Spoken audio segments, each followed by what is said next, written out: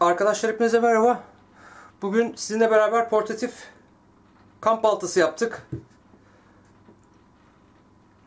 Gördüğünüz gibi birazdan nasıl yapıldığını izleyeceksiniz detaylıca. Buna Amerikan yerlilerinin Tomahawk baltası diyebiliriz. Onun bir benzeri.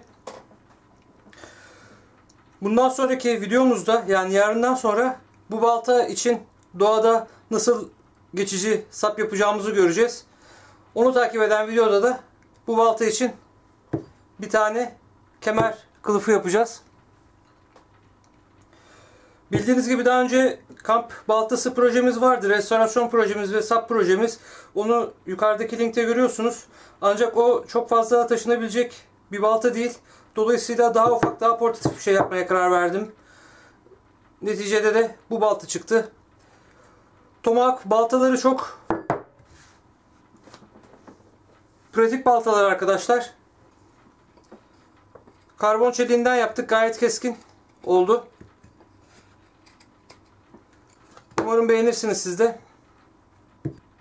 Bu konu hakkında sormak istediğiniz soru olursa yine alttaki yorumlar bölümünde sorabilirsiniz. Ben elimden geldiği kadar cevaplamaya çalışırım. Videoyu beğenmediyseniz de neden beğenmediğinizi ayrıca belirtirseniz beni çok mutlu edersiniz. Dilerseniz şimdi projemize geçelim. İzlediğiniz için şimdiden teşekkür ederim. Bir dahaki videomuzda görüşmek üzere.